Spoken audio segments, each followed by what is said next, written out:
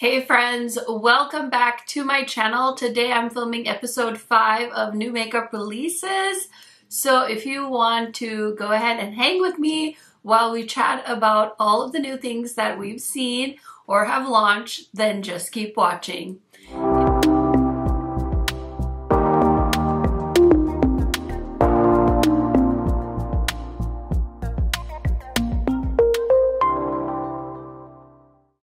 If you guys are new to my channel, welcome. My name is KARENHARRIS. I like to film tan girl-friendly makeup videos here on YouTube. I do post quite often, so highly recommend subscribing to my channel, turning on that bell so you're notified every time I post. And without further blabbering, let's get into it. Okay, so really quickly, I want to say I had kind of told myself that I was going to post this video every Monday just with how things were going for me. But I think I'm actually going to try and permanently switch to doing these videos every Tuesday. Now, it does depend on a few things, and just know that my schedule is very fluid. But typically, I am able to film this on a Monday, so my plan is to post it every Tuesday. So if that helps you guys at all, I just want to give you that heads up. We'll see. We'll see. I feel like every time I say something out loud, it doesn't go that way, so take it with a grain of salt, but we're gonna try. And yeah, I do these videos weekly and I'm so excited because there's so many new exciting launches to chat about. I also want to let you guys know this eye look will be coming sometime soon. It's a new release. I don't even think they've started hinting it yet, so very excited to be playing with that. And yeah, I think that's it. So let me move on over to the side here so we can chat about some new releases. Okay, y'all, so the first thing I want to chat about is the new launch from Blend Money. We saw that they changed their logo and everybody was like, oh my gosh, what is it? And I think she said it wasn't a big collection. So I was like, is she doing nail polish? Because there was a story where she said we nailed it. And I was like, is she doing nail polish? Maybe, I don't know. But it actually just got announced that they're doing a mascara, which I'm so excited about. So it says there's nothing more gimmicky out there than mascara advertising, right? Wink, wink. I wanted nothing more than to get away from that. The entire time I was trailing mascara formulas, the one thing I told myself was, I just want a good mascara. This is so true. I feel like it is so hard to find a good mascara. I don't want to promise your life will change or you'll grow new lashes or that it will withstand tsunamis or stay in place if you're engaging in strange acrobatics or mountain climbing or training for a marathon. I wanted it to have staying power without being too stiff, a bit of lift lengthening, and add some volume and accentuate the lashes that she has. So this sounds wonderful. So the mascara is going to be $13, which is a great price. I think that's what a typical mascara would be at the drugstore. And of course, Blend Money has affiliate codes, so I'm assuming you can pair that with a code. So the mascara is launching on the 9th at 10 a.m. Pacific Standard, and I believe that mine is on its way to me. I did get tracking, so I can't wait to try it. I've literally been complaining to you guys about having such a struggle finding good mascaras, so I'm very excited to see it. Another thing that I forgot to cover last week is the Glamlite launch. So I think we talked about it on episode 3 when they had started sneak peeking it, but once I saw the full collection, I think it had already passed, like my new releases had passed. So we have now the full view of the Betty Boop collaboration with Glamlite, and it's also available now. So if you wanted to purchase it, I will link my Glamlite link and my Glamlite code down below for y'all. So they have a full PR box collection, and honestly the prices are pretty reasonable. It's $118. So it comes with the Glamlite Boop Oop a Dupe 15 color palette for $32. There's a full volume mascara for $15, a lip kit for $14, a blush duo for $14, a handheld mirror for $25, lashes for $12, And then there's other options where you can buy things individually, etc. Now, I was definitely set to buy the eyeshadow palette, but honestly, I just held off, and then I put it in my cart the other day and I was like, oh, like I should buy this, you know, let me see if people are interested.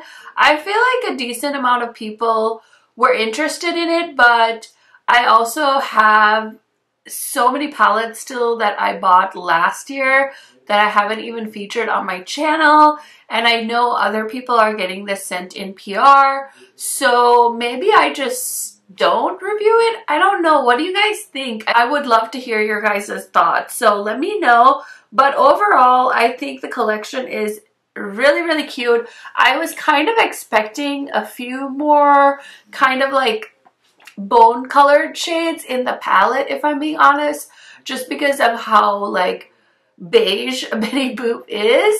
But I think they just chose to focus on her red outfit, which is super cute. But I was honestly expecting like a gold shade for her accessories, and like, I don't know, I was expecting like a little bit of a twist to it. I think I was mentioning that in my previous videos on this collection. I think the lashes, the lippy, and the mascara totally makes sense because that's like her main look. But yeah, I'm just a little bit disappointed that they did more reds. I will say these reds do look very vibrant, and I just posted my 2023 eyeshadow palette ranking video, and I did go ahead and rank all the Glamlite palettes in that video. So I did feel like this is a little bit more vibrant than a lot of their horror palettes last year, because I was worried that I would have a lot of repetition. I still probably do, because there's so many red palettes in Glamlite's collections already, like the Strawberry Shortcake, their Icy palette, their Chucky palette, their Nightmare on Elm Street has reds in it, the Friday the 13th palette. They've pretty much done every shade of red at this point, so I'm very, very curious. I know they're like blowing up on TikTok right now, so maybe the people that are finding them or discovering them for the first time don't have some of those older palettes I mentioned. But yeah, I'm a little bit like in two minds. Like, I want to get it because I'm an affiliate of the brand, so I want to review it for you guys. I feel like I missed my moment to pick it up. I don't know. Okay, we also have an update on the Kiss collection. So I think they're saying that the product has arrived now in their warehouse. So the collection is coming. I don't know if they've told us when, but it looks like at least they're waiting until they have the product to launch it, which is so nice, because I think a lot of people were a little bit, I don't know, over them doing really long pre-orders. So yeah, excited about that. Okay, next I want to talk about this from Haus Labs. So they're launching the PhD Hybrid Lip Glaze, a 4-in-1 plumping lip glaze that combines the hydration of a lip oil, cushion of a balm, volumizing effect of a plumper, high shine of a gloss in 6 artfully curated non-sticky shades. So this is available, I think, today as a Sephora app exclusive, and then it's coming to Sephora on 2/7. So this looks interesting. I mean, we all know these glossy lips are all the rage, and I considered, like, do I want one? But I recently picked up the Summer Fridays lip oil, and I've been trying it actually all weekend. And I watched Morgan Turner review it on Instagram, and she said that she didn't really like it compared to the Dior lip oil. And I'm actually nodding my head in agreement with her, because my lips felt even more chapped after using it. So I might actually return mine in protest. I just feel like their stuff is so overhyped sometimes. I was like, yeah, no, this is not that great. Okay, we have a reveal of the Hypernova collection from Ariana Grande. So we have some new face products. We've got 8 Hypernova Satin Matte Blushes, 6 Hypernova Satin Matte Bronzers, a setting spray, and then a blush brush and a bronzer brush. This is going to be launching on the 8th. Honestly, I am not the biggest REM fan, but some of these shades look very appealing. I'm very curious to see what the undertones of her bronzers are and the blushes. I love all those vibrant shades. I see a beautiful coral shade, so of course I'm like, you know, that's me panting, by the way. So I want to see that lineup. We'll see what it all looks like because it's going to be launching soon. Okay, we have from Nude Sticks, they're launching the Nude Screen Blush Tints, SPF 30.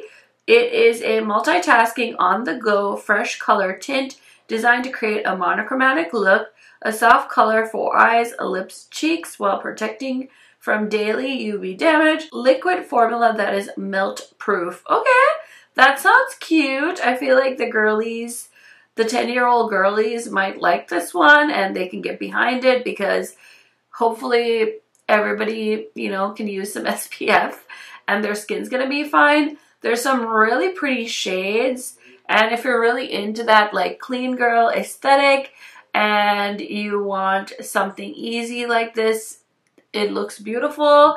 I could see myself buying that as a liquid blush, but realistically, I'm probably not going to, but it looks really, really interesting. We have the reveal of the spring collection from Chanel. Oh, their blushes are always so beautiful. So there's a face powder, a blush, or a couple of blushes, I think, and then a ocean-inspired colorful palette. We also have a mermaid glow highlighter. There's a bunch of stuff. I honestly am not versed well enough in Chanel to keep up, but I know there's a few channels on YouTube that cover luxury makeup, so if you're interested, definitely check them out. We have a new shade of the Cheek Clapper 3D Blush Trio from One Size in the shade Girly Pop, so it's like the word girly and glowy combined. Oh my god. So it's like I'm speaking a different language. I just sound old. So it is a bright pink blush. And so there's a cream, a regular pink, and then a really shimmer heavy looking blush shade. I already don't love pink blushes, so I wouldn't touch this one with a 10-foot pole. Also, these blush palettes are so pigmented by One Size, so I would advise if you are a light skin tone, even a medium skin tone, just go in with a very, very light hand because you're going to be pink real quick with that. I can just tell just from looking at it. Okay, so this whole Animalier palette from Dolce & Gabbana is giving me mob wife aesthetic, and I have recently seen people kind of talking about the mob wife aesthetic, and I think it's a good thing because it was something that definitely passed my mind.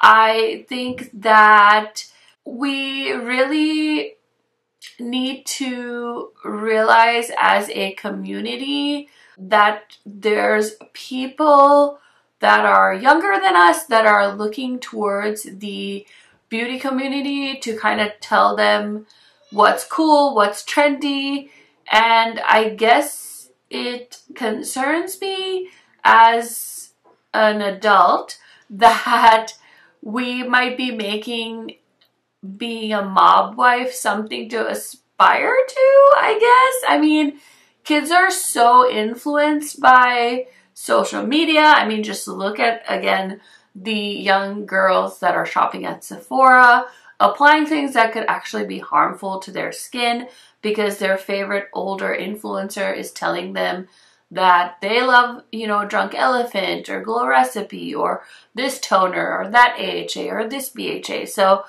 I think that it was not something that ever concerned me, and now that I am a parent, I think I am concerned, and maybe that makes me a hypocrite, but I don't know. I don't know. What is the level of responsibility that influencers have? I don't think anyone younger than the age of 18 really watches my channel. I mean, I look at my analytics from time to time.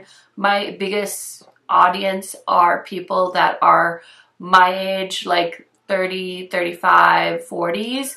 So I don't really worry about that. I think it is important that as a collective, we really think of what we're kind of putting on a pedestal and what we're giving attention to. I get that TikTok wants to create all kinds of things where they're like, oh, you know, the clean girl, the donut makeup, the broccoli freckles. Like, I feel like things like that are relatively harmless, but if we start with a mob wife aesthetic, where do we draw the line of like what is too much? So hopefully I explained myself well. I would love to hear your guys' thoughts as well, because I think it is an interesting discussion to be had. We have a new fragrance from the brand Phlur.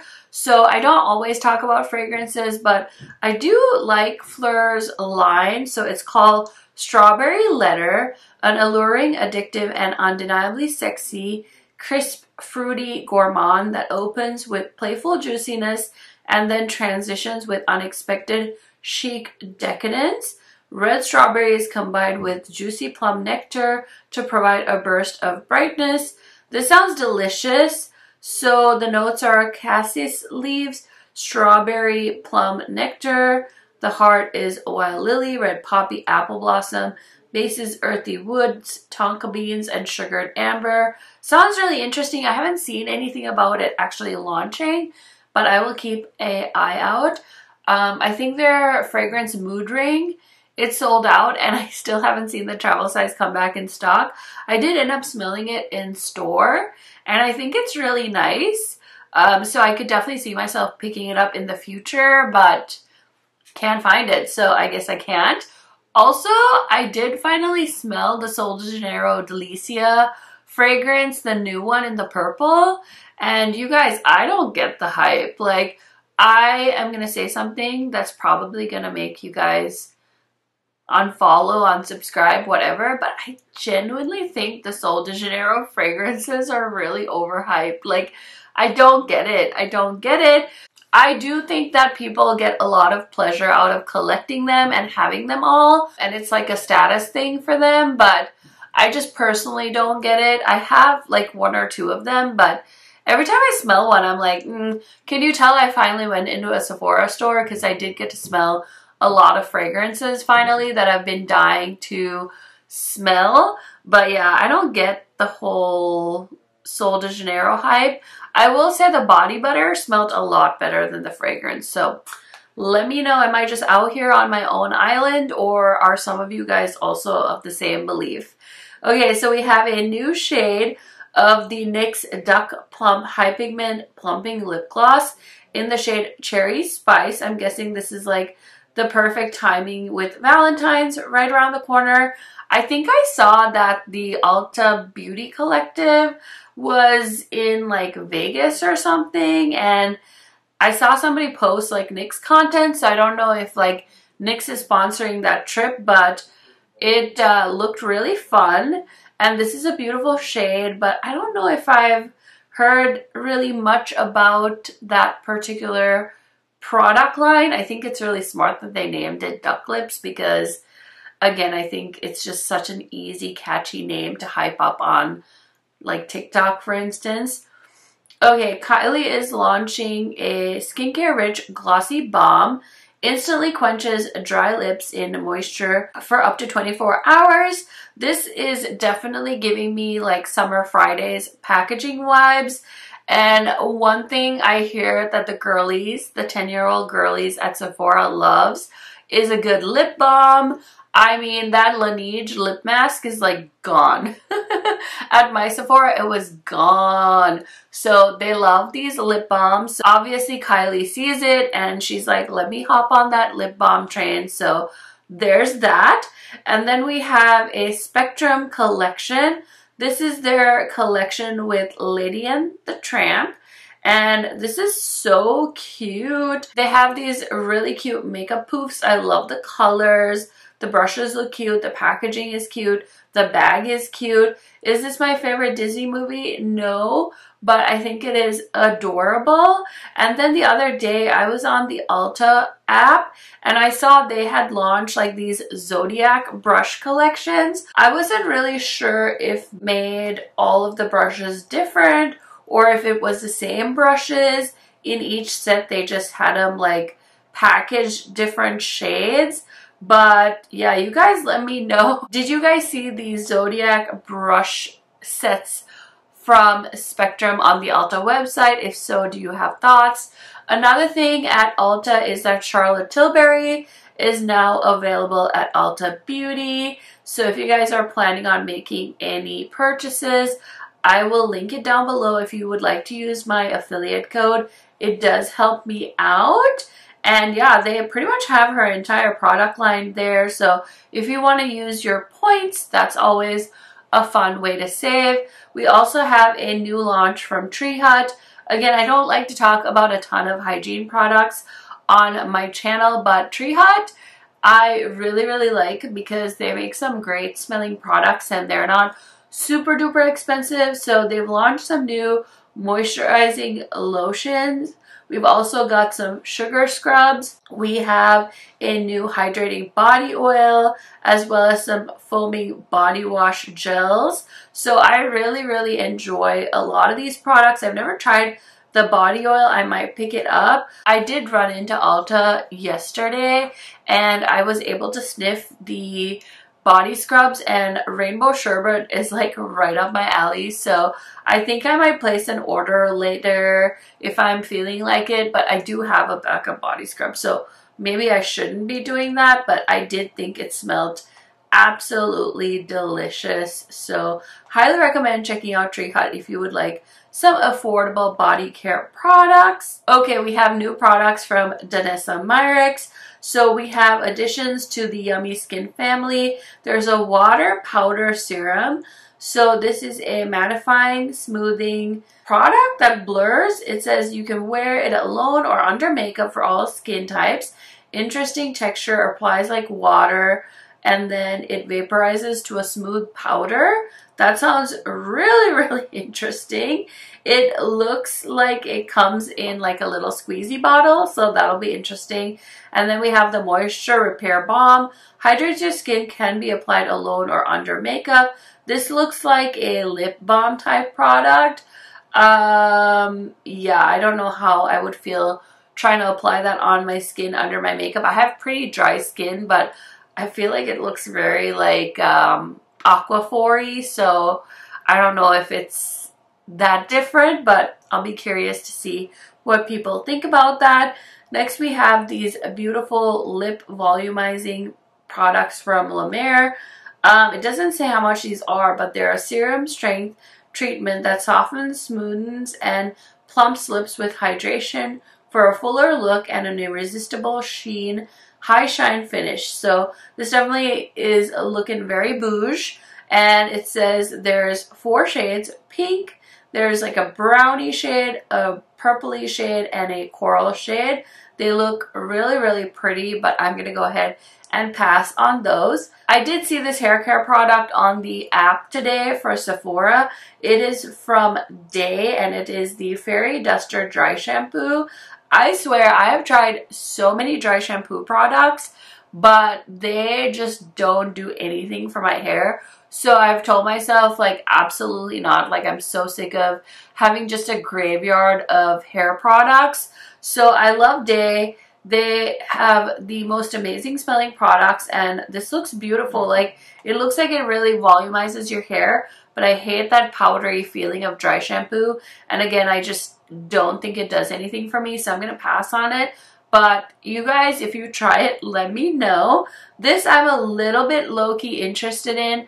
Again, I feel like every brand is coming out with a lip balm because it is a safe product to market to young kids. It's not going to do anything to them. So I feel like every brand is coming out with a lip balm right now. Granted, I do love Tower 28's products and they're pretty affordable. So They're launching a Lip Softy Hydrating Tinted Lip Treatment Balm. It says it's a non-sticky lip balm treatment that delivers the intense hydration of a lip mask and the sweet sheer tint using food-grade non-artificial flavor. $16 each. We have 5 shades. So I would be interested in trying this for sure. I also love that it comes in a squeezy tube because I hate sticking my fingers into a pot. Okay, so last week I feel like I had so many mainstream launches to talk about. I barely got to cover indie makeup, but we have a new brand. So I believe this is by Doodles by the Bunny, and her brand is called By the Bunny.